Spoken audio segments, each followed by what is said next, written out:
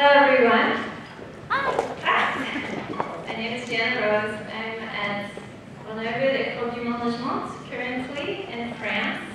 I just started that, and hopefully next year I will tell you what an ethnobotanist is doing at Economic Business School in France, of all places. But today we're going to focus on a survey that we did last year. I did this with Cassandra Clave and Ghazi Islam, who's my husband. And we were very curious as to what giving back means to scientists.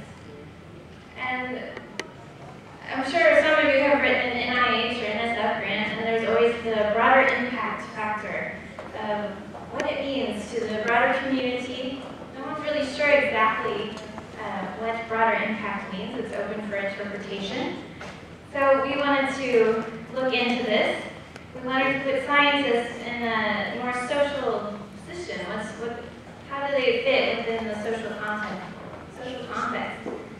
And how do they identify communities? How do they recognize them? Also, how do scientists understand ways of giving back? What works, what doesn't work? These sorts of questions. And hopefully we can use this for the future implications. We started the survey in July 3rd, I think, was last year's conference. Botanical Society of America, and SEB was there, and the American Fern Society and the plant taxonomists were there too. We gained IRB approval from my alma mater, FIU, Florida International University. And we did mostly online surveys, but also paper surveys at the conference. We used SurveyMonkey. Questions, we had demographic questions such as levels of education, fields that you study. We had people self-identify their fields, and their position within their sector, what their sector was, academia, industry, government, business, things like that. We asked them to define what community meant to them. We asked them to define what giving back meant to them. And then we also had some influential factors. For instance, is your community defined by national borders or institutions or ecological sectors, things like that? And we had them grade that too. So overall, we had 52% of our 158 total participants. They had PhDs. 22% had bachelor's degrees and 20% had masters. 6% were others, different kinds of degrees or high school degrees. Overall, of course, we were in the United States, and there were a large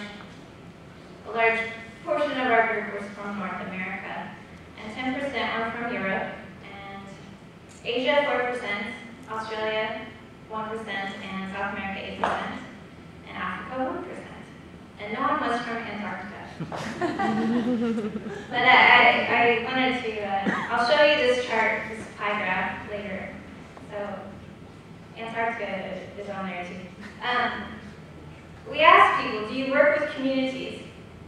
This is before we asked them to define communities, so it's kind of a trick question. But 46% said yes, and the 35% said no, don't work with communities. And then a lot of people left it blank. I don't think they knew what to say. Overall, I think this has to do something with the fields of study. So I'm going to show you the fields of study. There are 42 ecologists. Granted, we were at ESA, where there are a lot of ecologists.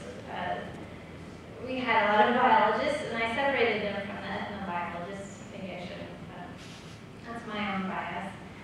We had molecular geneticists, things of this nature, and we had people who dealt with, I put them in one category called medical products. They dealt with natural products, health products, developing things of this sort. We had sociologists dealing with more social implications, and we had educators, engineers, archaeologists, very few, but just forestry specialists, food people, they said they dealt with food, and bioinformatics specialists. And overall, 149 people of 158 had academic positions. They also worked for the government, worked for industry, business, NGOs, nonprofits, and one social service group. When I divided this up, I thought this was interesting. When you divide up the groups and you ask them who worked with communities and who did not, thankfully, ethnobiologists, most of them said they work with communities. Ecologists, a lot of them said they don't work with communities. Same with molecular scientists and biology, kind of even out, I guess. But I thought this was interesting how they claim that they don't work with communities. So we asked the scientists to define what community was. And usually, most people said they, if they're working in a field, they let the community members decide who's part of the community. This was kind of standard anthropological research. You ask the villagers or who lives in this specific area, things like that. We also had a lot of ecologists in our survey, so they of course said ecological factors, what the environment looks like, the landscape, who's living there, that sort of thing. I also thought maybe dealing with ecologists, there's community level of analysis, so it might not be human populations we're talking about, but perhaps animals or plants. Not sure. I'm not a speciesist, so whatever you're more comfortable with. And also people talked about specialists, specialized groups, and how that played a major factor in who they deemed part of the community or not. And people had, of course, different perceptions of what a community was. People are playing different roles. They're researchers, they're workers, they're local participants in their own communities. They participate in overseas in their fieldwork communities.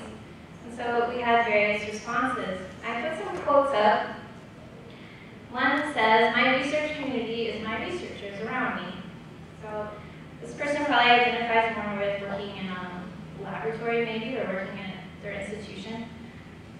Another person said, "I think of my community as a network of individuals with whom I happen to connect." So this person thinks more than network. People, everyone you know is part of your community. So we also asked, how do you define giving back? And some of the criteria people said they used most were professional standards. This motivated people to give back. And also, a lot of the ecologists and biologists said their personal beliefs. We'd asked if they had a code of ethics that they used, and they'd mark yes, and they'd say it was my personal beliefs. So, all right.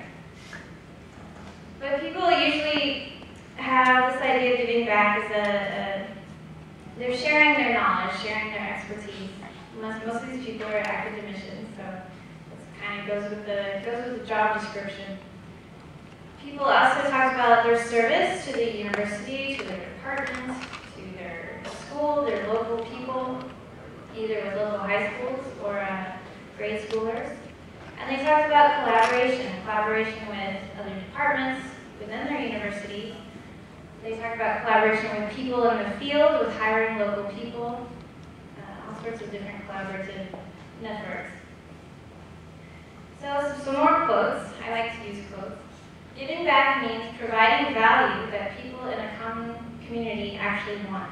This was a key feature in a lot of the responses.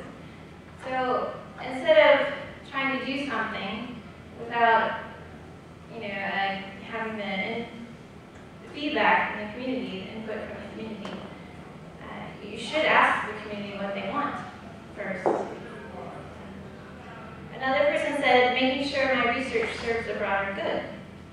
So in this sense, giving back is not just doing something for your own research, but trying to put it in a broader scope, the broader picture. Having dealt with bacteria quite a bit, I think this person was talking about their community of bacteria. Again, I'm not a speciesist, whoever you're more comfortable with. You don't have to deal with humans, you can deal with bacteria. Hopefully they're autoclaving the bacteria after each experiment for the benefit of the humans. You're not really benefiting bacteria, but how's that humorous? Another person said taking information from the discipline of botany and helping the public understand science as a process, how plants can enrich their lives. And a lot of people wrote this. This person wrote it a little more elegantly. We can take things from science, from botany, and we can help the public understand what we're doing, the whole process. It's very complex. It's a beautiful process. And hopefully we can show people that plants can enrich their lives. A lot of people mentioned taxpayers as giving back. And I guess maybe these people have NSF or NIH grants. They're receiving public money. And this deals with an ethical issue. You say you're going to do the research, and you do it. This is more of an ethical consideration for giving back. And a lot of people also said giving back means helping the community that has helped you. Kind of the golden rule. So we also asked, what's an ideal way to give back? There's a lot of confusion on this. People don't know. We had a few really great responses, and we're going to try to write that up and give those out to people. But overall, people would say, I don't think there is any ideal way. There are a lot of good ideas, but we're not sure what really works. Nothing strikes me as ideal. And other people would say, quote, it would be easier if there was a program created with this purpose. And this caught our attention because Cassandra Quave is trying to start a program, the Biocultural Diversity Conservancy. BDC, I was mixed up with CBDs. And this would represent people from all over the world who ethnobiologists or anyone work with and help us give back to communities. She's run into problems too, trying to give back to communities. And people talk about problems that arise. Usually people talk about there's just not enough time. I have 50 million things to do, can't do one more thing. It seems to be universal. Also, finances. Are you going to get enough money? Can you give money to the local people or not? What do they expect money from? This is always an issue. How to deal with the finances. Also, length of time until a resource can be utilized. This is a major problem for natural products, at least. There's the initial research period, and then it takes years for anything to maybe come out of it. People also complain about little follow-through. You start a project, and who's going to finish it? You plant a tree, and somebody tears it up. Or, there's all these little things. Start something, you got to follow through. And then there got a few things about suspicion of official people. I just call them official people. But government officials or health people who come in, especially if you're working in a fieldwork situation in a different country, there's a bit of suspicion what they want. And a few people said that local scientists and other areas are resentful, people coming in, scientists coming in. And they also talked about corruption, bureaucracy, a lot of bureaucracy, trying to get permits and things, and lack of trust as a foreign scientist going into a fieldwork situation. So remember that piegram.